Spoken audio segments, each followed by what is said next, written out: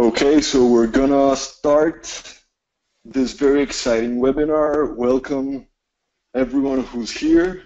Thanks a lot for joining us. It's awesome to have you here. The very exciting webinar we have for you guys today is about how to set your trading goals for 2017. Great way to start the year. We have with us Dale Pinker. Hey man, how are you? How's everything going? I'm doing great, Camilo. I want to thank everyone for showing up here today. It's an honor that you would prefer to hear this webinar rather than watch the 45th President of the United States being inaugurated today. So maybe Donald Trump will make me Fed chairman when Janet Yellen retires. So great to have everyone here. What I'm going to talk about today, unlike what I do with videos talking about markets and trades, this is about goal setting, but you can't achieve your goals without having the right psychology. So you could have all kinds of technical prowess, but if your mindset is off and dysfunctional, your results will end up being the same as well. So I want this to be interactive. Well, the attendees, please give me a Y if you could hear me clearly. All you have to do is type in the chat box.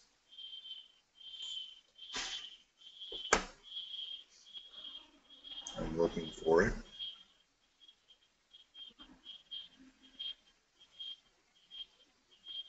Looking for the chat box.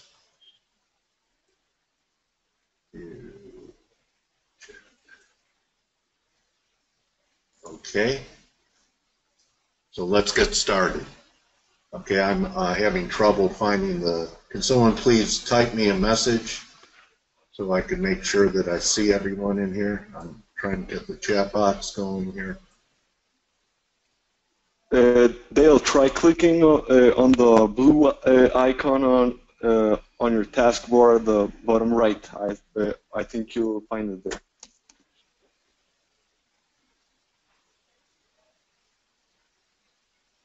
For questions, click open question pane. Send to all. Okay, I see everyone. Okay, so here's your disclaimer. Everyone had a chance to read it. This is for educational purposes only. Give me a Y if you could see it. I'm still looking for the chat box. I had it up here before, and I don't know where it went. Try clicking on the webinar icon on the bottom right of your taskbar. I'm pretty sure. Yeah. Nothing?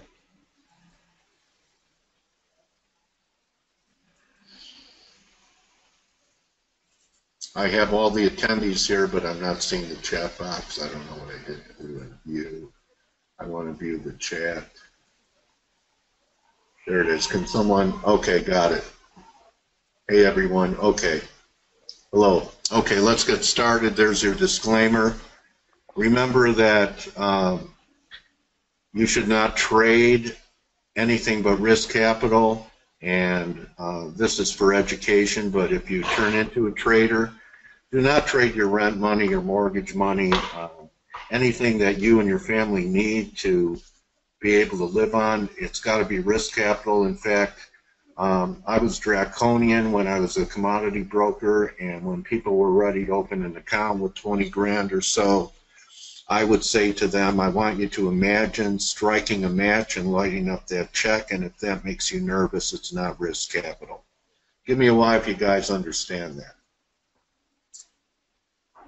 Because it's key. It's called suitability. Can you guys just type a Y in there for me? So I know you understand it and acknowledge it. Great. Okay. So let's get to our first slide. People make New Year's resolutions every year, and 99% of them break them. As traders, analysts, we have to make resolutions every day. And one of the best ways to make a resolution every day is to write it down and stare at it and keep reminding yourself so that your subconscious finally accepts the paradigm and you have created a new paradigm for yourself. So to have a healthy paradigm, the first thing that we need to do is to have realistic expectations. Okay? Let me ask you guys a question here. What are your expectations when you trade? What type of returns are you looking for off of your account? Can I get some answers here? And we're talking about not buying the hype. Anyone, just throw a number out there. How many are looking to double their account in a year? Give me a Y. Have it right here in this box. Okay, so you're looking to double it every year? All right. How many are 50% a year? All right, throw out some more numbers. More realistic, John. 2 to 3%, even more realistic, Juan. Does anyone know what number hedge fund managers do cartwheels? Okay, Raphael, good luck with that. 10%, oh, that, you know, that's beating the S&P. 12%. I'd say 25%, and they're going to be doing cartwheels. And these are guys that manage billions of dollars. Okay, so, you know, if you only have $5,000 and you want to be rich, of course you're going to try and hit home run balls. And you read the hype on the internet about people doubling their account. Even Raphael is conservative compared to what a lot of things you read on the net. How many people have read on the net about being able to trade for a living with $5,000 to $10,000 in their account? Give me a Y if you have. Okay. Well, it's not true. Unless you want to live under an underpass, beneath an underpass. You know, I'm here in California, and if I was only trading with 10K, I wouldn't be able to afford to have a roof over my family's head and put food on the table with the way I trade. So keep your other job, okay? And I think that if you're doing 25 to 50% on your money in a year, you're a champion. Give me a Y if you agree with me. In fact, I would say that 90% of the traders out there would just like to be even. Who's trying to get even? Give me a Y. Anyone out there still trying to break even? Okay, so you'd be happy with being up 10%, right? I think that you need a minimum of at least 5 to 10, and with that, I would only be trading micro lots, minis at the most. Does that help, Juan? And I'm going to talk a little bit about that too. People do not take demo accounts seriously. I recommend that people, even if you're a millionaire, start trading micro lots. The reason I say micro lots is it's at least you have the experience of having money on the line, the emotions of having money on the line. Whereas a demo, you don't take it seriously. Even if you're losing $10, $20 or making $10 or $20, you're at least experiencing the emotions of capital going your way and flowing away from you. Give me a Y if you agree with that and take that to heart. Okay, so micro lots are a very good place for people to start to trade, okay, because it has the combination of it's not life or death, and it never should be anyway. Every trade is just another trade. If you make a trade too important, then the outcome usually isn't great. It should just be another trade. You shouldn't get elated on winning trades, and you shouldn't get deflated on losing trades. So that brings me to the next part of it, and it would be monetary goals. And I knew a lot of successful traders that had a monetary goal. If they made 500, they go into the pit, they made 500 a day, that would be it. Okay, they reached their goal. I never tried that, okay, because actually I don't like to even trade money in the markets. I look at each trade as what's the potential of the trade and what's the risk on the trade. And instead of, well, I'm looking to make 5% on my account, or I'm only willing to risk 1% per trade. To me, a stop loss is not based upon a percentage of your account. It's based upon where you would want to abandon the trade, where the contingency that compelled you to take risk takes you out of a trade. How many in here have monetary goals? I've seen it work successfully. You may want to try it. Some people say 20 pips a day, 50 pips a day, but at least you have something defined. You have something defined by having a monetary goal. That's right. I agree with that. So you have a monetary goal of a certain amount of pips a week. You meet it, and if you meet it, what do you do, Richard, after you meet your goal?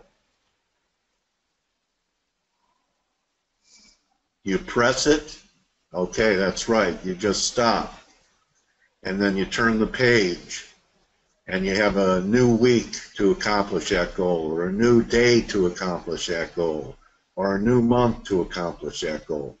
But once you've reached that goal, and it's a very personal decision, 2 to 3% a month, someone mentioned here earlier, I think that's a very realistic approach. You could do that without being over leveraged. What I also want to stress is people that are shooting for triple-digit returns and better, they have a tendency to over-leverage and try and hit home run balls in the market. That this is going to be the one trade that they're going to ride the euro for 1,200 pips, and they're going to be fully margined up, and all of a sudden they're going to be set. And they're finally going to have a lot of trading capital to work with where they don't have to press. The only problem is with a home run ball hitter, and any people in here from the U.S., from America, I know in South America it's a popular sport. I don't think it is in Australia or New Zealand. But the sport of baseball, if you look at the best home run hitters that have set records, they're also the biggest strikeout kings. So if they strike out, they just go back to the dugout until their next at bat. If we strike out, we run out of ammunition to trade. So resolve that you are not going to try and hit a home run ball this year. Can I get some agreement on that? That you're not going to swing for the fences on any one trade, that you're going to be satisfied hitting singles and doubles to carry out the baseball metaphor a little further. John's agreed. Do I get some agreement? I also want you to write it down. I want you to write it down. I will not try and double my account, triple my account on one trade. I will not swing for the fences. And you have to write down these things, because if you don't see them every day, you're gonna forget, and some type of psychology or emotion's going to take over your rational mind. So it's about controlling our emotions, self-control, as Richard's saying. So we're agreed, no home run balls in 2017. If it turns into one, that's great. I will not swing for the fences. Beautiful, Julian. Okay, so really the key is having realistic expectations. If you come in and you think with 10 grand you're going to become a millionaire, the chances are 90% or better that you're going to go broke. But if you come in with 10,000 and go, you know, I'd really be satisfied turning this 10,000 into 14 or 15,000 in 12 months, And then the year after that, I'll have 15,000 that maybe I could turn into 22,000 the next year, and the compounding effect of adding to your base. If you're satisfied with that, you have a much higher chance of success. Okay. Okay, John. That's it. You want to turn 10 into 15. It's realistic.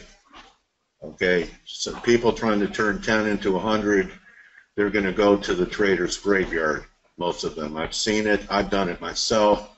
There's nothing that I'm teaching you that I haven't experienced myself. I've experienced most everything a trader could go through in my 30-year-plus career. I've seen a lot of cycles. So is everyone satisfied with our first slide? Don't buy the hype. Hedge fund managers are happy with 25% on equity, and you're going to try and have monetary goals, and when you hit them, you stop trading, walk away until your next time period for accomplishing the same thing happens. Do I have an agreement from all 11 of you here in the room before we go to the next slide? Okay.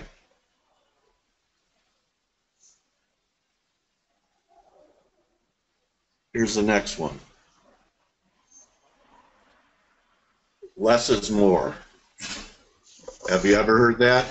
Less is more unless you're a broker. I resolve not to make my broker rich. Can anyone say that? I resolve not to make my broker rich by over trading. Less is more. So how do we accomplish the less? Anyone ever find themselves trading too much? And they would have been better off trading less? Plus spreads and commissions and everything else also add up. So here's one way to trade less. Only take trades. Okay, that's fine. Only take trades that you plan in advance. You could still be a scalper and plan your trades, can't you? Only take trades that you plan in advance. So even if you're a scalper, Raphael, I guarantee you come in with technical areas that you're looking to buy and sell against. What I'm trying to get across to people is not to do any impulse trading. Impulse trading to me is, well, I come in, I don't have any ideas, I start scanning my charts, I see something, and I react to it. And I'm not saying that never works out, but they're lower probability outcomes because you didn't plan it, you didn't think about it, you didn't do the work to look for confluence, for reasons to get in. It's more impulsive. Anyone in here ever trade impulsively? They just turn on their platform and go, I think I'll try that trade. Give me a why if you've done that. Here's mine. I still have to fight that impulse. Okay, I still have to fight that impulse. Okay, well then, this is what I want you to do. I want you to write this down. I will only take trades planned in advance. That means you have to do your homework before you're ready to trade. You're prepared before you're ready to trade. How have those impulse trades worked out for you, John? How about for you, Minaj? Richard's not doing it anymore. Richard, how did you overcome impulse trading? You want to share that with the community?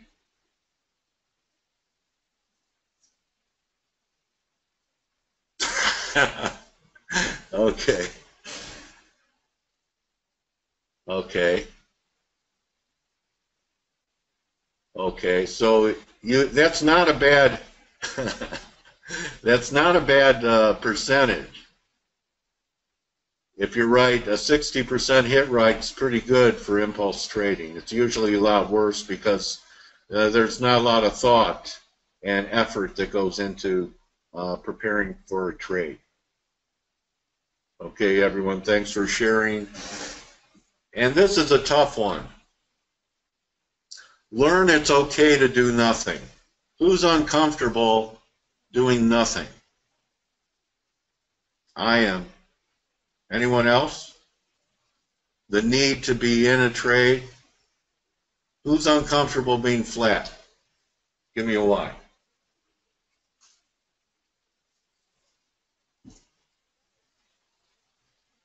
Okay. And you know why you are?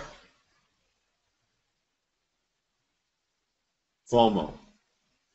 Because you're afraid you're going to miss something.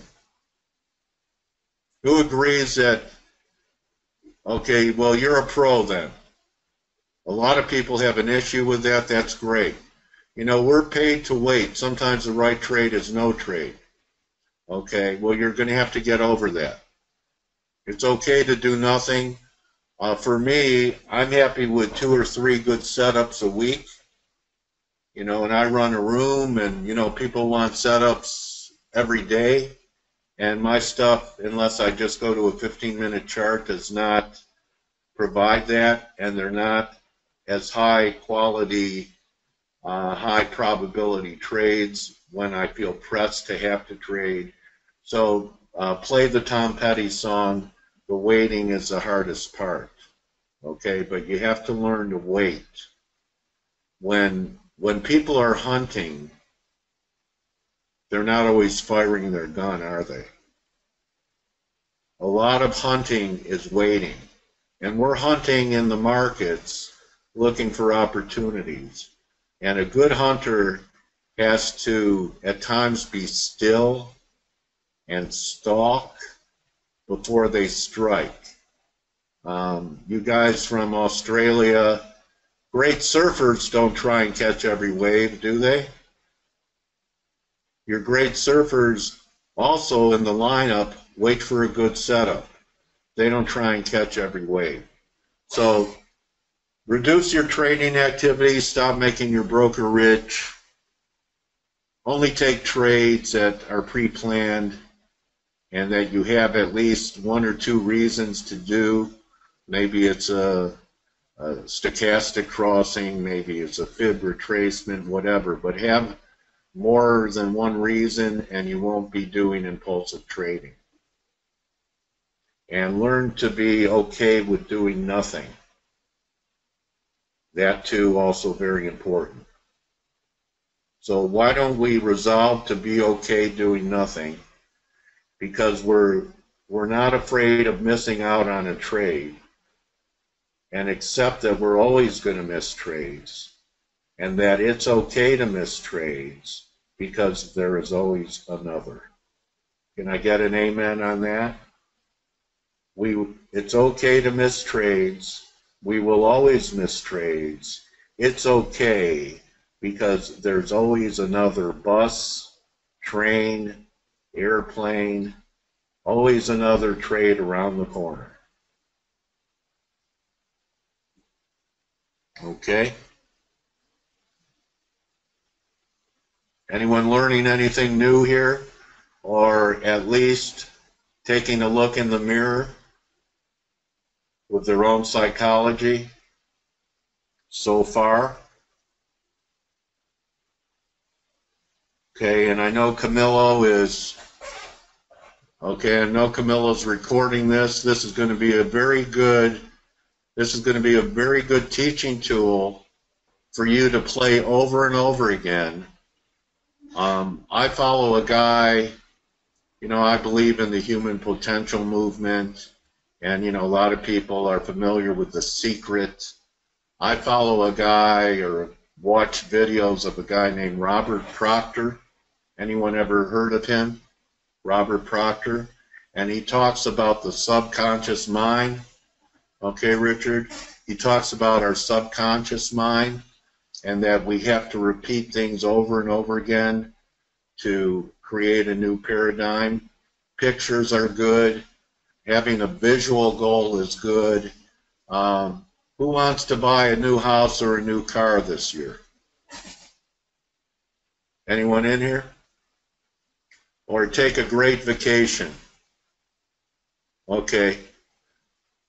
Get a picture of that car and stare at it every day next to your monitor. Put that picture of that car up by your monitor. Along with, I will not try and swing for the fences to buy a car.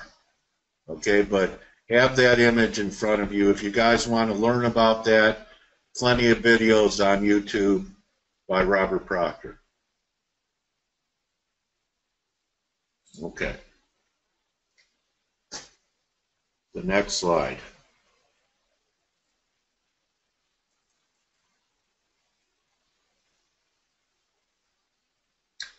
Use less leverage. Why doesn't everyone tell me what kind of leverage they use when, if they trade?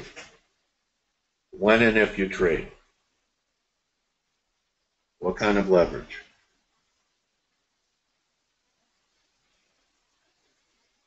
$40 to 1, 10 to 1. No leverage. I know guys that use no leverage. Okay, Raphael uses 100 to 1, which in my opinion is excessive. Richard uses 100 to 1. 50's better. All right, the guy's using 100 to 1. That's more realistic, Manoj. You're not going to get blown out of the water. So let me ask everyone who's using 100 to 1 leverage, what's your average stop loss on that trade? What's your average stop loss per trade with that kind of leverage?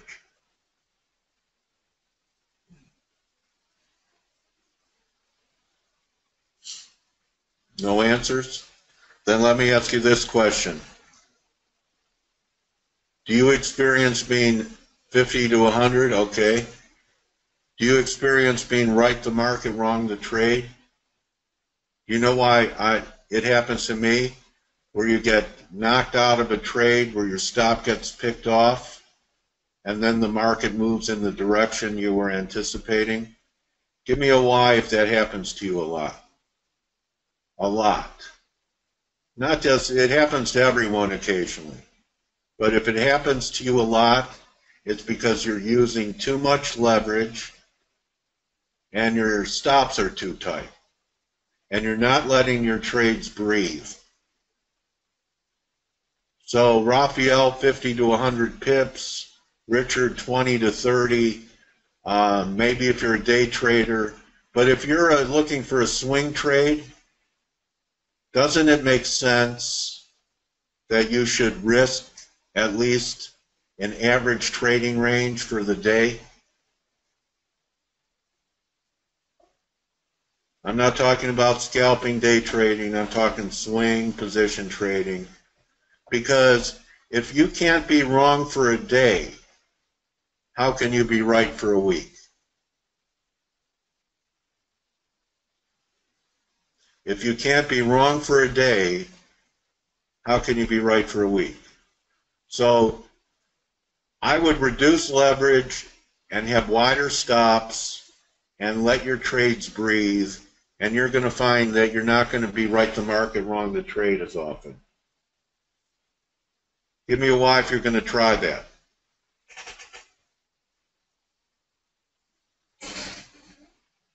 No one wants to try that? Okay.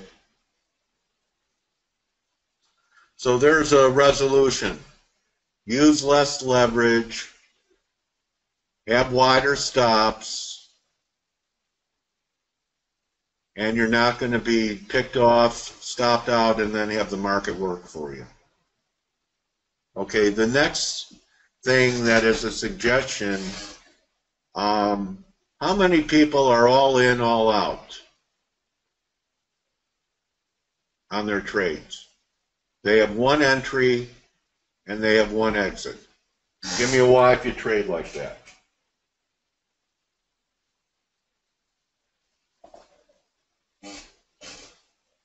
Okay. Now I have an expression, don't expect perfection at the craps table. So I'm a big believer in piecing into a position and piecing out. And more important to piece out than to piece in. Because there are times that I will hit a trade right on the button, very little drawdown, and it's going to go right to target. But that's the exception. That's not the rule. Maybe that happens 5–10% of the time, not 90% of the time. So you may want to consider having a toe in the water when you enter, and when you have a trade moving in your favor, to take half off, to piece out, so you get paid. How many people have let winning trades turn into break-evens or losers when they've been up 20–30 pips on a trade? Give me a why. How many people have let winning trades turn into losing trades or even break-even trades? Give me a why. Everyone has. Come on, everyone has.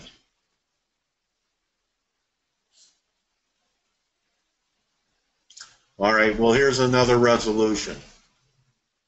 I resolve to take partial profits when I'm up 20 or 30 pips on every trade, and then move my stop to break even. I resolve to take partial profits on every trade when I'm up 20 or 30 pips, and then move my stop to break even. Anyone in here want to resolve that? I'm telling you, it's going to help your results, because then you get paid on the trade. You've taken all the risk out of the trade, and if it keeps going, you're still there. Maybe only half as much, but you're still there.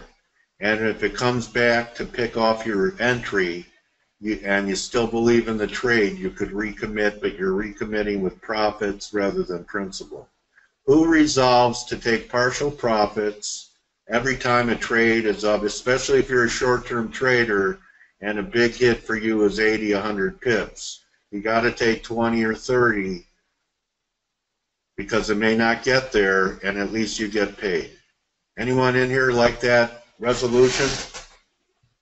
I resolve to take partial profits, 20 to 30 pips on a trade in my favor, and move my stop to BE. You may want to leave the stop where it is. It may go back to your entry.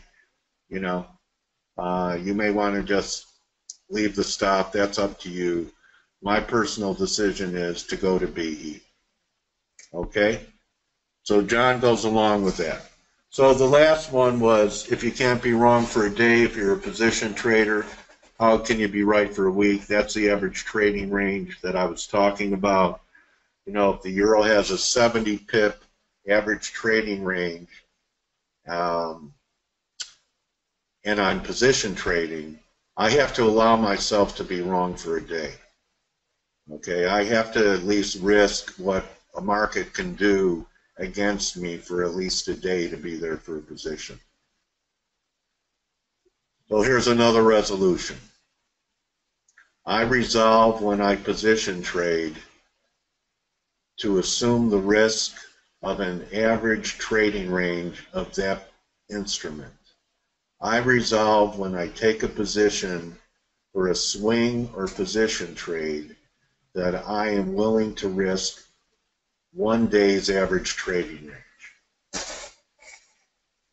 Anyone like that resolution? Try it. Try it on your micro account if you're with micros and see if it works for you. No one likes that. Hey, Dale. Yes. The audio got a little choppy when you were saying that resolution. Can you repeat it? Oh, sure. Okay.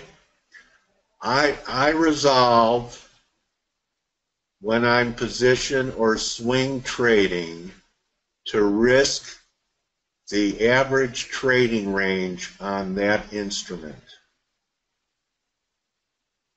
Okay, so if it's 80 pips in euro and I'm swing or position trading, I have to be willing to risk at least an average trading range so I can be wrong for a day and still be right for a week or 3 days or a month. I resolve to risk a daily ATR. That's that resolution. If you heard it, give me a why. You don't have to agree to it, but give me a why that you heard it.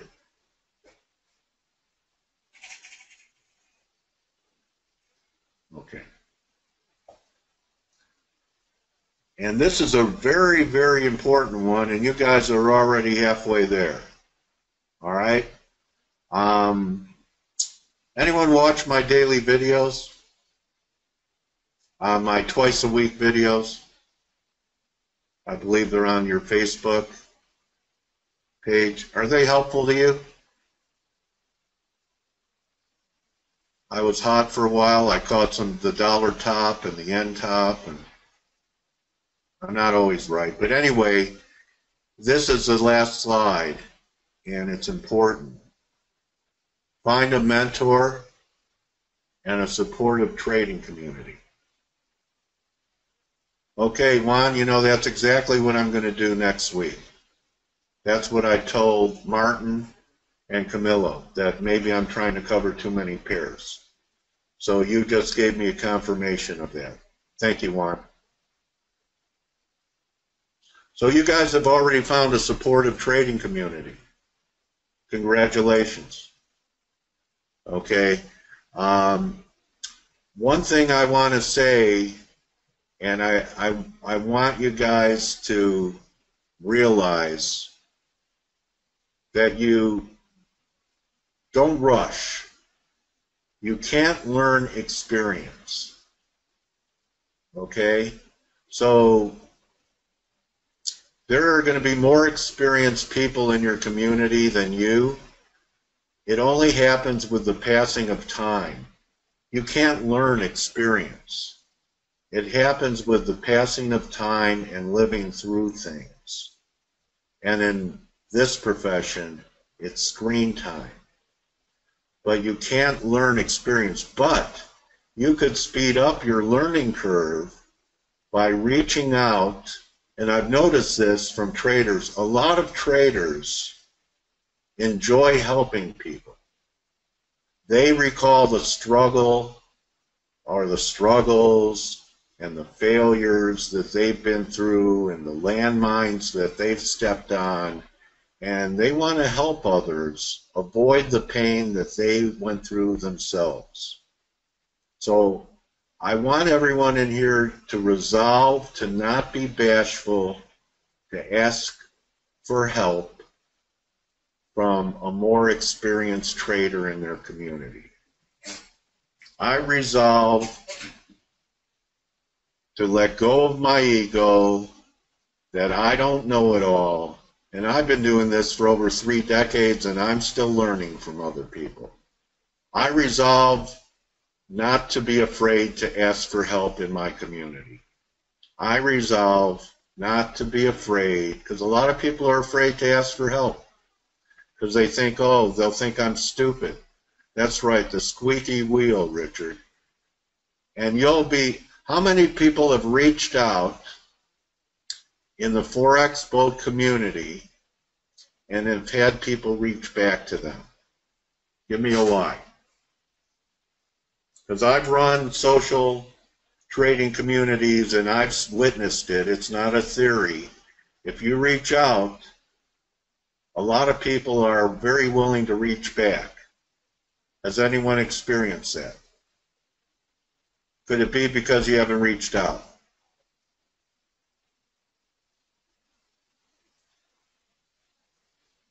Okay. Now, not every community is a great community.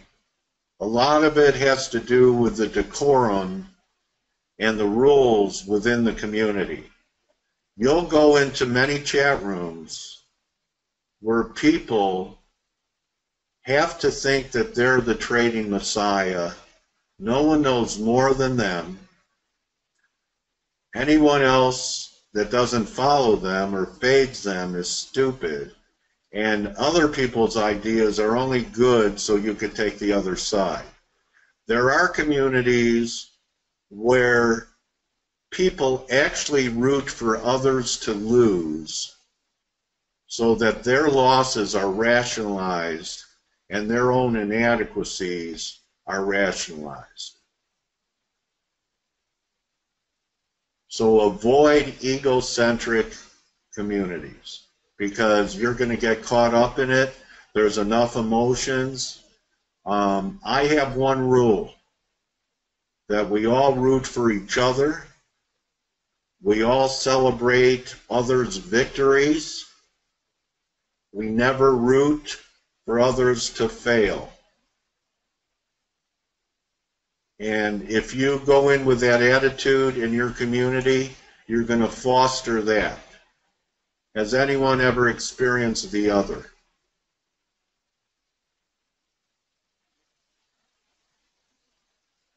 You're very welcome, Richard. I'm close to wrapping it anyway. Okay. So I resolve to only be supportive to my fellow traders. I resolve to be supportive to my fellow traders. Give me a why if you can resolve that. To the best of my ability, I resolve to be supportive to other people. And here's how you could do it. I already covered reach out to experienced people in your community. I'd say that Richard Hewitt is pretty experienced. I'd reach out to him. Okay? And here's the last one. Don't fear sharing your ideas, your charts with screenshots. It will make you a better trader. So some of the best traders I know show their ideas because it's human nature to only show your best, right? We try and put on a good face. We dress and we look presentable. We're only trying to show the world our best. So if you start sharing your ideas, you'll learn if someone agrees with it and shows you something else that you may not have seen. You're going to learn if someone agrees with it and has you consider that maybe you should be looking at something else. So don't fear sharing ideas, even if you're fairly new to this industry. Don't fear sharing your ideas. Most people, just like public speaking, they're afraid to share their ideas because then they're afraid they'll be blamed if it doesn't work out. So if you're in the right kind of supportive community, you don't have to be afraid about putting up a chart that you thought something was going to go up and it went down. You shouldn't have that fear. If you do, you're in the wrong community. You need to find another experience, in my extremely accurate and humble opinion. So the last resolution is, I will not be shy about showing my work. I resolve not to be shy about sharing my work and ideas. Are people willing to make that resolution? Have I given you guys some good resolutions to consider in 2017? Okay, why is it difficult, John? Why is it difficult? What's the fear? Because you're introverted. Well, then it'll be good. It'll be a stretch for you. And you know what? You may just connect with a person. You may just connect with a person that you need to meet. That if you stay in your shell, you won't meet. You have to put it out there to make connections. You have to get in the stream to go down the river. You can't do it from the shore. So this might be the most important one for you that I talked about today. So we have a few minutes. Any questions, guys? Ladies? Any questions? I guarantee you I don't know everything. I'm just sharing what I've learned in my decades of being in here. I think that it's all pretty significant stuff. Any questions? Well, Right now it's the best I'm a big proponent. I use RSI a lot for, if you've seen any of my work, I talk about divergences, confirmed highs, and 3 drives. But I've interviewed Jack Schwager. Do you know who he is? He wrote the book Market Wizards. Do you know who he is? Yeah, when I was on FX Street, I interviewed Jack. It's probably out there on the internet. I asked him what's his most important advice to a trader, and he said, find a trading style that suits your personality. So what I think are the best technical indicators may be okay for me, but may not be okay for you. Some people trade naked. They use no indicators. Maybe they're E-waivers or something like that. But I'm hooked on the RSI. I've renamed it the Real Simple Implicator. And I've done videos in here to demonstrate that work. Anything else? I hope that helps. But find a trading style that suits your personality. You found that you're a scalper. You know what suits your personality. That's very important to finally come to realize that. Okay, Camilo, I think that's it. I don't think there are any more questions. I think that's all for today. It was a great webinar, like really packed with nuggets of wisdom. Thanks a lot for sharing your experience. I'm sure it's really valuable for everyone here, and it is to me too. So it was a really great. And remember, Camilo, not just to hear these things, but to write them down and put them around your workstation. These sayings, so that you see them and notice them, because you'll forget them if you don't write them down. And a lot of these are very important for you to realize, especially, don't take any trades that you didn't plan for. Okay, I think one of the biggest failing, impulse trading is what buries a lot of people. They come in, they look at their screen, and they go, that looks interesting, and they put no thought into it. It's an impulse. So I hope this has added value to what you're trying to accomplish here at Forex Boat. And everyone have a great weekend. And you can see my videos on Monday and Wednesday. Thanks a lot, Dale. Everyone, this video will be available soon. You can check it out in your mail, and you can check it out within the Facebook group. You should watch it again. Like Dale was saying, repetition is key. So we're gonna wrap it out now. I'm gonna launch up a poll for you guys to rate the webinar, and hope to see you next time. Bye, Dale. Okay. Thanks a lot. You're welcome. Remember, don't just count your pips, count your blessings. And I think finding a great community like Forex Boat for your journey is a great step that you all took.